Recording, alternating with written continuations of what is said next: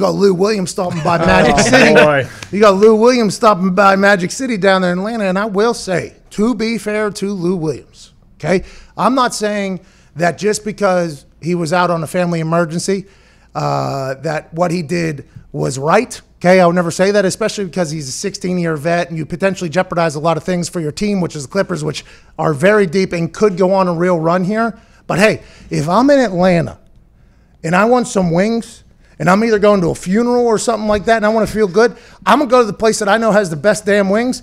And as an 18-year-old, I went into Magic City with Pac-Man Jones, and I was forced to eat some of these wings, and I'll tell you what, those wings are the truth. They are so good. As being somebody who has been the only white person in a black adult ballet before, numerous occasions, there's a couple drawbacks. Okay, you're always going to get attacked by the biggest dancer. Okay, and unless you want to be a mean guy, which I am not, there's going to be a situation that comes at every time where you got to go like, oh, I'm so sorry. I mean, I'm just here for the wings or whatever. You know what I mean? There's going to be that conversation. But the food aspect, I think a lot of whites don't fully understand. The food at black strip clubs is elite. Like, it's not just like a game. It's not something that gets said. This is the menu from Magic City. And this, now granted, Magic City's wings were the first black strip club I was ever at that I had wings where I was like, damn, these are unbelievable wings. But as I became older and went to more, I realized that this is a part of it. Like, this is a real thing. So I can't blame Lou Williams for wanting the best wings that he's ever had in his life, potentially. But boy, this is going to be a tough look for him, the NBA, and the Clippers to kind of get over. Because if you look about old whites, like, you get a strip club whenever he gets out there, it's like, well, potentially the people that were dancing while he was having his wings were nude, I would assume. You could see a little twerking and ass shaking and slapping and clapping, but the wings that he was eating, well, let's not undersell how delicious those things also were. I mean,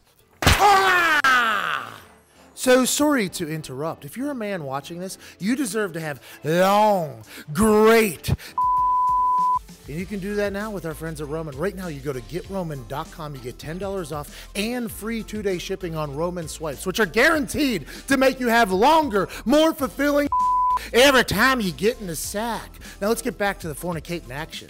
As a wing lover, I cannot have anything bad to say about Lou. He's got a wing on the menu named after him. I mean, the guy just went through a family tragedy, and all he does is want to get some comfort wings.